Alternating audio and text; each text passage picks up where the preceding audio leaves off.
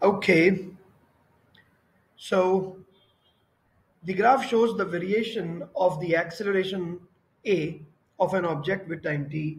What is the change in speed as shown by the graph? We need to find the change in speed. Okay, so there is a concept here. The concept is, let us say there are three graphs we have.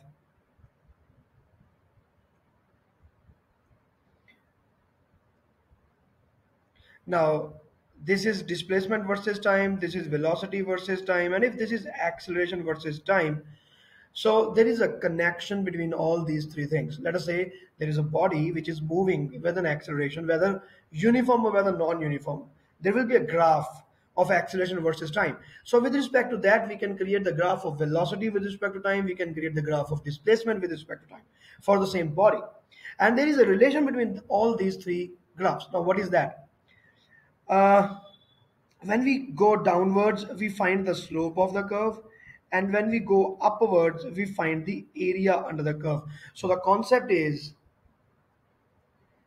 the area of VT curve will give you displacement. This is what I want to say. This is what I want to uh, tell. So, and the area of acceleration time curve, now we are moving upwards and we need to find the area. So area of the acceleration time will give you the velocity at that particular time. Although it is area, the unit is not meter square. Be very careful about that because this is physics, it's not maths. The area is not meter square every time.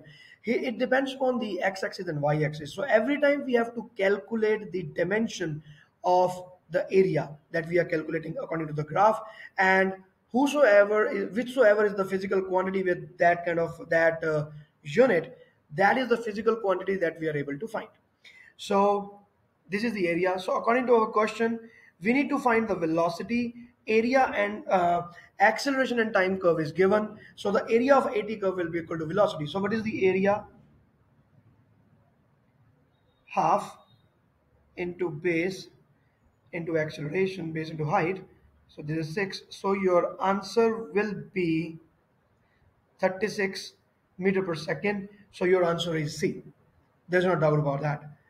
But there is another thing that I was telling you in the question earlier, in the theory earlier, like if we are going downwards, we find the slope. Now, what is that? Slope means